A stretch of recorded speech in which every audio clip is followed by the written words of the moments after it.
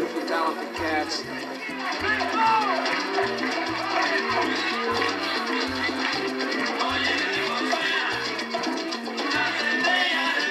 The thing that eventually I really hope happens is that this message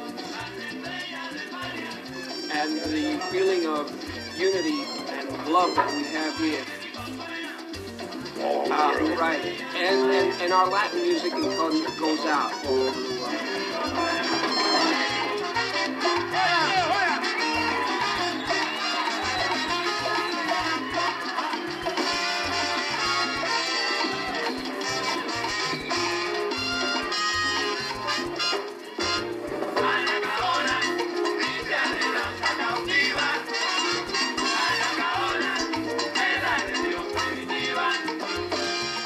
So long, since I've been back in town. Couple of years, yes. Brothers, my people, I've been with my people down there, but this is my people too, Sure, I know. I miss my people.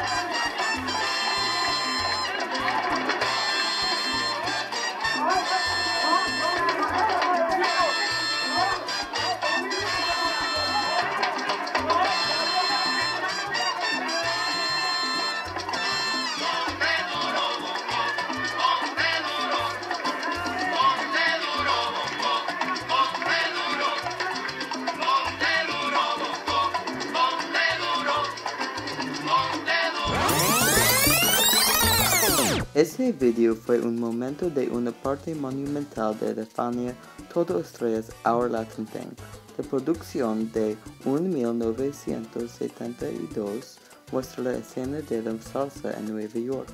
Mucha gente piensa en la salsa como un refrescante plata para poner en los chips de tortilla, pero lo que quiero hablar es el estilo de la danza y música llamada salsa.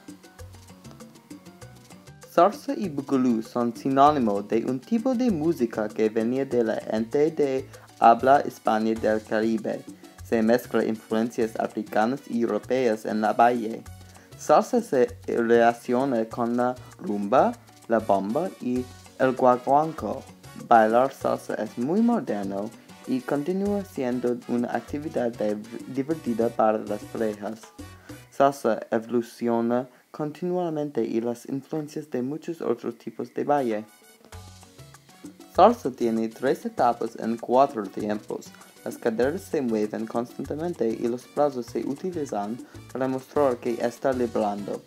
El líder pone la mano derecha en los seguidores de la espalda y el seguidor puso ahí la mano izquierda en el hombro líder. Salsa utiliza maracas, bajo, cencerro, congas, timbales, bongos de piano y 3 guitarras. Se disputa hoy salsa es de Puerto Rico o Cuba, pero se cree que se originó a partir de cuando los españoles negociaban esclavos de África. La salsa es en todas las grandes ciudades como Los Ángeles, Nueva York y Londres, así como el Caribe. Durante la guerra de España y los Estados Unidos, muchos soldados de los Estados Unidos les encanta la música salsa. A través de la prohibición y el amanecer, el salsa de radio se hizo más y más popular. Muchos éxitos estadounidenses también incorporaron ritmos de salsa como Elvis Presley y Johnny Otis. Una gran parte de la salsa vinieron de África Occidental, donde se utilizaron tambores en ceremonias religiosas. Salsa prosperaron a través de las contribuciones de los dos puntos Willie Colón y Celia Cruz, con la siembra y quimbala, lo que es uno de los más populares de nuestro tiempo. Salsa.